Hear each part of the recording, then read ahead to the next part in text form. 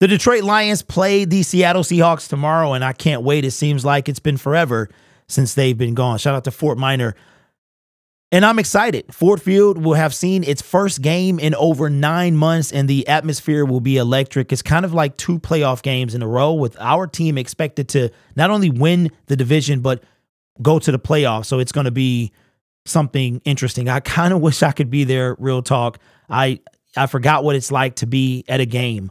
But very, very, very important to go and have a good time tomorrow. But we have a person that was moved to the 53-man roster, and that is going to be none other than our 7th-round pick, Chase Lucas, in 2022.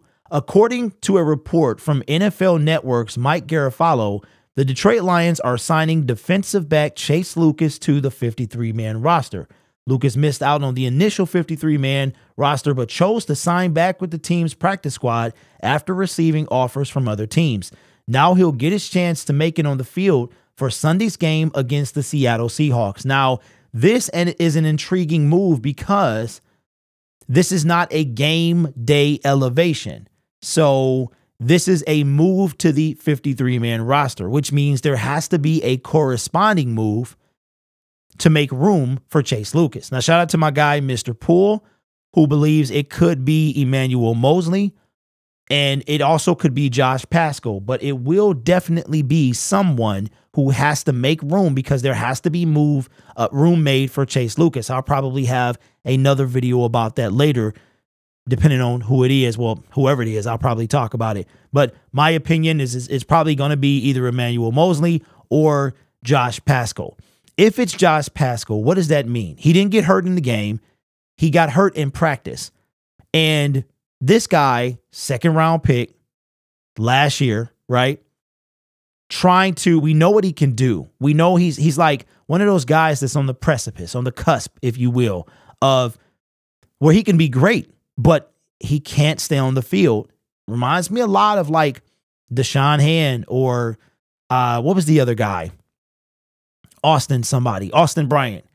He's kind of trending a little bit toward those. When those guys were healthy on the field, they could be dominant. But the problem is they can't stay healthy. Now, again, Josh Pascal beat cancer, and that's fantastic. His story is amazing.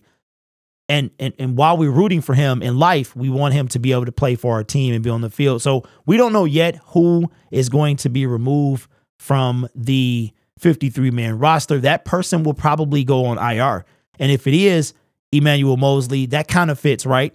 Make a room for somebody else, and that person is Chase Lucas. Now, the interesting thing about Chase Lucas is Chase Lucas, like Pride of Detroit said, remember, he didn't make the 53-man roster. We were rooting for him to do so. Then he had the opportunity to sign with other teams. He came back. He decided to come back to the Detroit Lions practice squad, and from the practice squad has been elevated to the 53-man roster. So he kind of wind up going full circle and wind up making it back to the Detroit Lions roster, which is super duper cool. So I'm kind of excited to see who's going to, or what he's going to do, but more intrigued to see what is the corresponding move.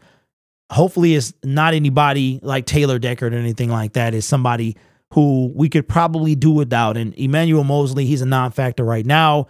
Dan Campbell said in yesterday's press conference that he was better, but not quite there. So we shall see. Now, according to Pride of Detroit, usually that information comes out by 4 o'clock today. So we'll probably have another video saying who that person is. So let me know your thoughts in the comments below. Who do you think could be going to IR? How do you feel about Chase Lucas being elevated? I'm excited to see what he can do. He's got that spunk, man. We got a lot of gritty guys on our team. We have undrafted rookie free agents, 7th-round picks, Antoine Green, Chase Lucas, guys making an impact on the team that have been taken in the later rounds or not drafted at all. So I'm excited to see what Chase can do. I like his attitude. I like his spunk, and we will see what he's capable of tomorrow, as he'll probably get the nod to be out there. We're probably going to see him out there with him being elevated to the 53-man roster. You guys are awesome. Take care of yourself and each other. And as always, go Lions.